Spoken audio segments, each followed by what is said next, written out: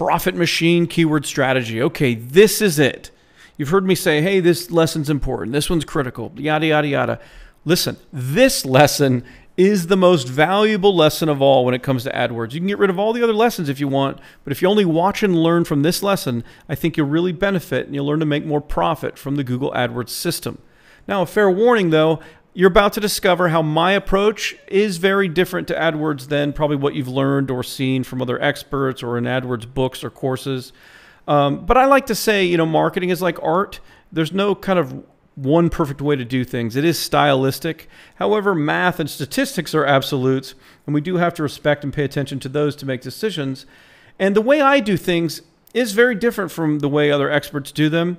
It's my personal preference, but I'm kind of future-proofing my strategy and my methodology for how things I believe are going to evolve with AdWords. I like to look ahead, and I like to benefit from that. You know, we've been talking about relevance and engagement becoming so important with digital marketing, and specifically relevance when it comes to Google AdWords. Having more relevant keywords matching with ads, with landing pages, with click-through rates. That's what's driving, you know, what they end up charging us compared to the competitors that may be bidding similar, you know, amounts where we can pay less.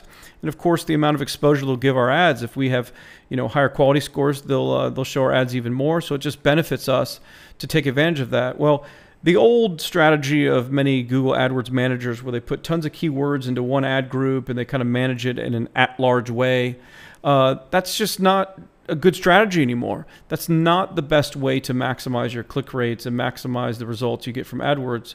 So my strategy really kind of breaks things down, I believe, to a more granular, singular level like I've been talking about, which I believe is a much better way to do things and a much better way to squeeze more profit out of AdWords. Okay, so here's an approach if we're going to add a keyword to our account. Now, when I say a keyword, it's one of those 2 to 4 keyword phrases, 2 to 4 word keyword phrases, I should say. So it's a base keyword like I talked about. So what we're going to do is we're simply going to start by creating 2 new ad groups. So if we have a blank account, new account from scratch, okay, here's how we get started. We're going to pick this one keyword to start with, and we're going to set up 2 new ad groups. The first ad group, it's going to be set up to be exact match, just in this example, where the keyword we're going to use is grow tomatoes. We could have used anything else. We're going to stick with that. So we have an exact match of grow tomatoes inside brackets. So only ads will be shown when someone searches for just the keyword phrase grow tomatoes exactly. Anything else, words added to it, different order, it doesn't show ads from this ad group. So that's ad group 1. Ad group 2, we have these settings. We have the phrase match, grow tomatoes inside quotes. And then we have the broad match modifier, which is the plus grow and plus tomatoes. As I explained, phrase match, it can be any number of other keywords, could be hundreds or even thousands, but as long as they contain grow tomatoes together as grow tomatoes, it would be in there and the ads would show. So if it's, you know, how to grow tomatoes indoors, for example, that would show. And then grow tomatoes can be those 2 words as long as they're included in the keyword, but in any order and with other words. Or if one of those words is similar to another word that Google decides. So it's a little more tightly controlled there than just broad match where it could be relevant keywords. So we have that. And then last but not least, we have a negative keyword added to this second group, and it's added at the ad group level. You can add negative keywords. I'm going to talk about this in a moment. You can add them at the campaign level or at the ad group level. We're going to add this at the ad group level for the second ad group. It's going to be the negative keyword of exact match grow tomatoes. So if someone searches grow tomatoes, that second ad group, nothing happens. Only the first ad group will show the ad. If we didn't have that in there, the second ad group would be competing with the first ad group for impressions, and we don't want that. Now, one of the reasons why we're kind of breaking it down this way, especially that exact match in the first ad group, is because ultimately we want to have very tight controls over the specific ad we create for that specific keyword, and if we need to, a specific landing page for that specific keyword, because that's how we'll get the highest possible click-through rate and conversion rates for that keyword phrase. There's no other way to get a higher result from it because it's an exact match with everything tailored ad landing page process to that keyword. So the next step in the process after we were to do that and start getting some data is what I call extrapolation. So here's how we then move forward and expand based on just adding that keyword phrase, grow tomatoes, to the account.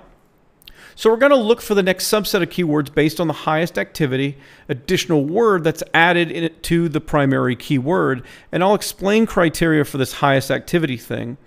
But for example, let's say we're looking at our data and our stats. We're going to go over how we do this.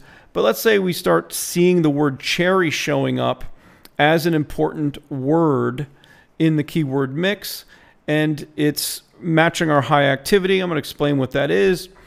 And so we want to isolate this cherry that's a target word, because we're now seeing all these other keywords that are creating results. Grow cherry tomatoes indoors, how to grow cherry tomatoes. So it's an important keyword that adds to just grow tomatoes. So the next thing we do is step 1 of extrapolation is we're going to create 2 new ad groups. So we've already have 1 and 2. We're now going to create ad group 3 and 4.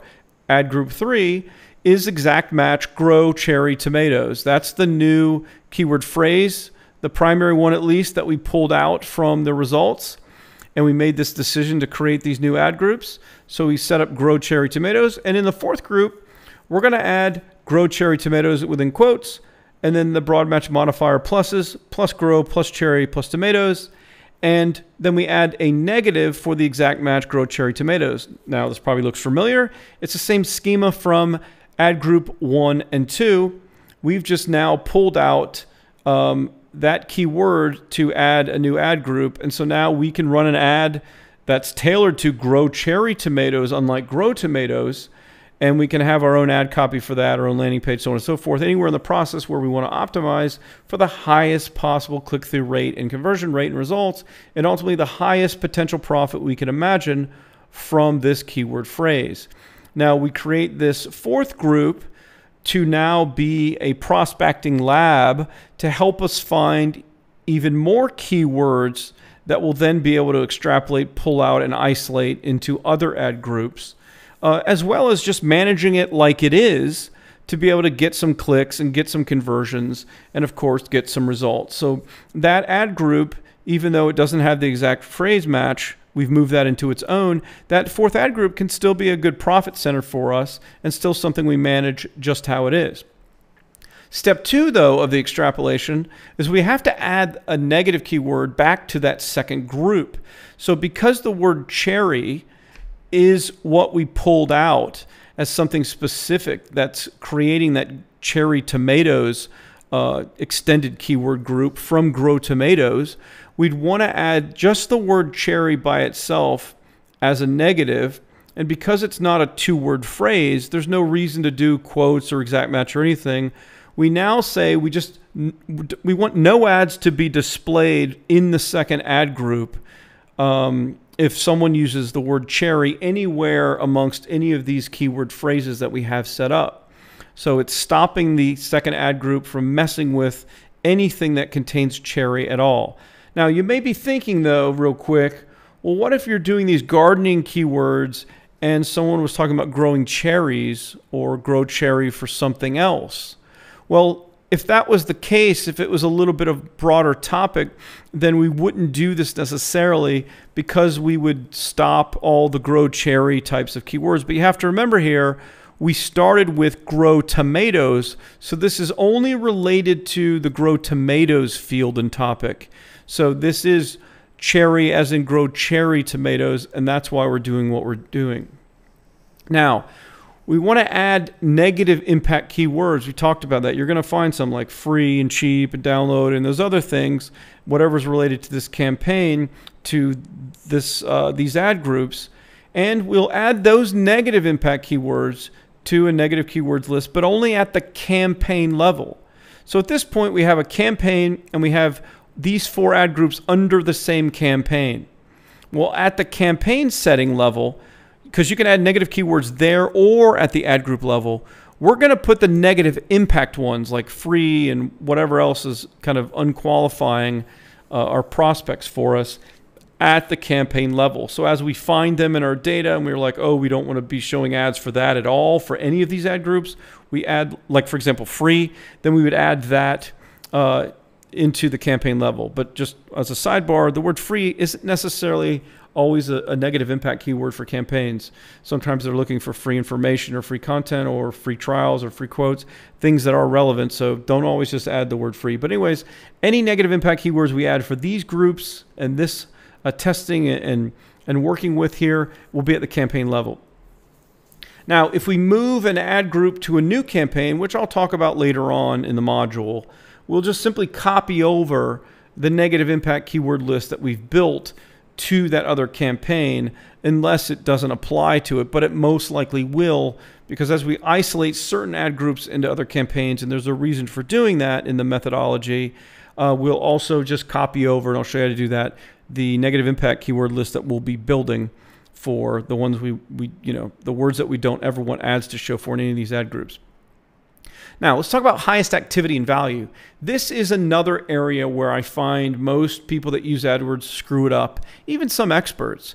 A lot of experts, they teach, okay, you're going to use the 80-20 rule, which of course makes total sense here when we're dealing with a lot of data and a lot of activity.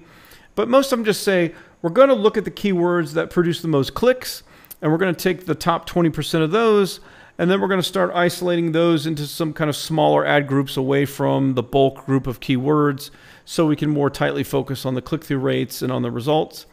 And that's what they focus on. They focus on the keywords that just produce the highest clicks. Well, that's not good enough for me and what I do in my strategy. So I look for 3 points of activity and value in the results from AdWords campaigns. I'm looking for highest click volume. So I am looking for what most other people do when they start breaking off keywords from a larger group to a smaller group. I am looking at click volume in order to start making decisions on which ones to isolate. So if I'm looking at subsets of keywords from Grow Tomatoes and I'm looking at all the data from the second ad group, not the first ad group because that's only related to the exact match, but for the other matches where it's going to start bringing in all these other keywords, if I'm looking at that data and I sort it and I see obviously Grow Cherry Tomatoes is up there towards the top. I see that cherry phrase is used, in a lot of those other keywords. That's getting a lot of the activity for clicks. Then that's one of the reasons why I probably would have created the third and fourth group that we did. But that's just one criteria. Another thing I look for is highest conversion volume. You'll find certain keywords get a lot of conversions. Like we'll get opt-ins at a much higher rate, or even sales at a much greater rate than other keywords that maybe don't get as many clicks. Well, if that's the case, we want to put kind of a focus on those as well, and we're going to start extrapolating and moving those into their own ad groups and working with those separately, because that's a point of high value, is high conversion volume. Again, a lot of managers just look at clicks and they think the conversion rates and things are going to be different for the different campaigns and keywords, but they only want to focus on clicks so they can then focus on running different ads and click-through rates. But I think that's a mistake. So I like to isolate and extrapolate, I should say, high click volumes and then high conversion volumes. But also, I look for highest profit total. There may be a keyword that doesn't get many clicks at all. In fact, your top 20 keywords, let's say, get more than 100 clicks a day. This could be a little keyword that's only getting 10 a day. So for most people using the 80-20 rule, they're not going to move this into its own campaign. It's down there in something that's not getting a lot of activity. However, what if those 10 clicks a day are converting very, very highly, and let's say they're really monetizing well, like someone's buying a product at a high rate, so our profit return for that keyword, let's say it's netting us, $500 a month, where some of these other keywords that may be getting tons and tons of traffic are only netting us $600 a month. Well, we'd be idiots not to put an equal amount of our labor and focus into optimizing one that's very close up there with what it returns in the amount of money that it makes. So in this case, that would be under consideration as well for being extrapolated and moved into a more singular type of a focus, or split into the two campaigns, one exact match and one broad match and one phrase match, and then going from there. So that's how I look at the data to make decisions on what to put the focus on into optimizing the extrapolation phase. Because you're going to have all these keywords, you're going to have all this data, and you can only manipulate and work with so many of them. So you're going to have to make decisions. Well, I think this is how you make it. You look at click volume, that is important. You look at conversion volume, because that is very important. And then ultimately you look at profit, and you may find some, very, very low impression, very low click campaigns and ad groups and keywords that generate a lot of profit. And you'll want to give them your focus, because time is money, and it's where we can put our time and effort into maximizing the money. And just because it's a low click volume doesn't mean we can't make some tweaks and improve the profit by 50% right away, where we go from that keyword now making $500 a month, to making $750 a month or more. And so that needs to be one of the criteria in what we decide to put more focus on for optimization. So this is kind of a general overview of my methodology and how I add new keywords to an account. So if it's from scratch, this is how I start.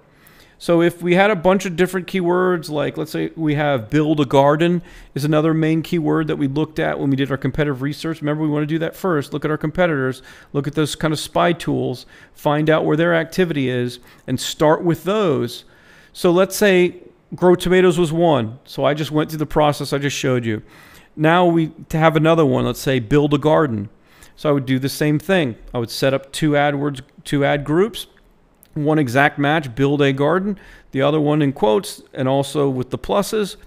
And then I would look at and I would add the negative for build a garden exact match.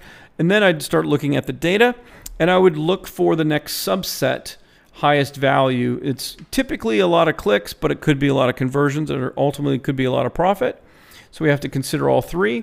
But what the next kind of maybe subset is, usually it's one more word added, typically is what you'll find. So maybe it's the word plans. So maybe it's build a garden plans.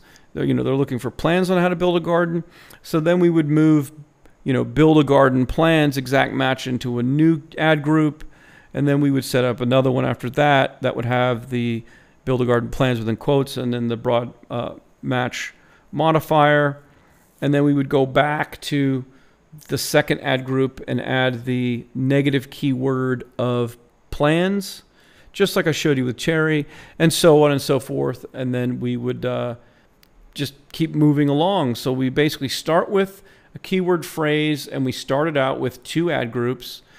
By the way, this goes totally against what most people do with AdWords. They take 5 different keywords and they put it into one ad group and they try to work with it.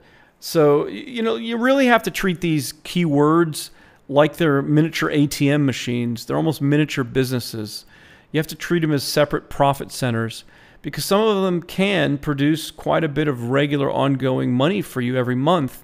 And it's worth your time and effort to really do it properly and to squeeze the most profit out of it. Otherwise, if you start adding a lot of keywords to one ad group, all the data can get confused. You can make mistakes. You can miss things. And you cannot see where the profit centers are and not see where the optimization should happen. And you end up pausing campaigns or canceling things because you think they're not profitable, when if you would have done it at a more granular level up front, having these more singular or at least dual ad groups for a keyword phrase, then you'd be able to harness the profit better. But that's the core methodology we're going to be working with. That's the one that I suggest that you use.